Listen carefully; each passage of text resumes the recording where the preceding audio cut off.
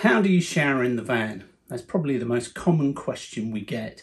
So in this video, I intend to show you why you don't need a shower in your van.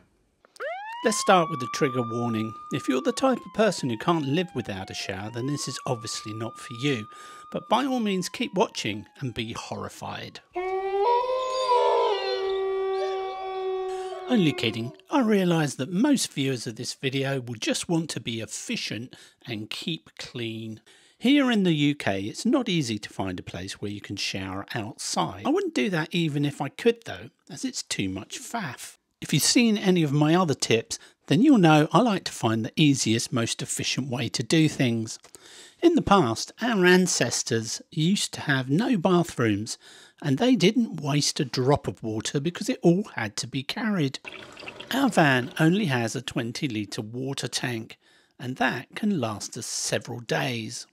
We buy the cheapest bottled water we can find from the supermarket. A litre of water weighs a kilogram, so we don't haul around any more than we need. Less weight in the van means our diesel goes much further. To keep clean, you just need a pan to heat some water and a flannel. We've been using these Life Venture Trek towels for years. Any flannel will do, but we find these dry really quickly. They're lovely and soft, and they last for years. To wash, we just cover the base of the pan with water and warm it on the stove. I use the smallest gas ring on its lowest setting and just move the pan on and off if the water starts to get cold. We use disposable wet wipes for any dirty bits and the flannel for your hair, face and body. Be careful not to get the water too hot. Just soak the flannel in the water and squeeze it back into the pan.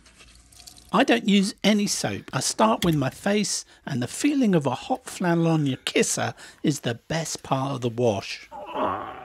Next, I do my hair and give it a nice vigorous rub, which also feels great. I find just doing this without any soap keeps my hair clean for the whole trip. Just keep rinsing the flannel and squeezing it out and wash all the way down to your feet. Next, I turn up the heat and get the water hot. I pour a small amount into this metal cup and I use that to wet shave. Put all your flannels, dishcloth and sponge on the top.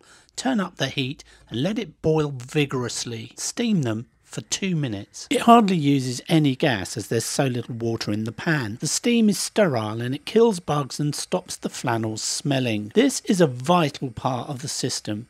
Leave this out and your cloths will be gross in a couple of days. You can just let the pan cool down until all the steam has condensed, but if you're in a hurry, open the pan outside if it's possible. All this now sterile, dirty water goes into our tiny grey waste tank in the sink. The pros of this system are it keeps you clean, it saves water, it's very quick, it's the best way to wash on those freezing cold mornings, and you sterilise all your cloths.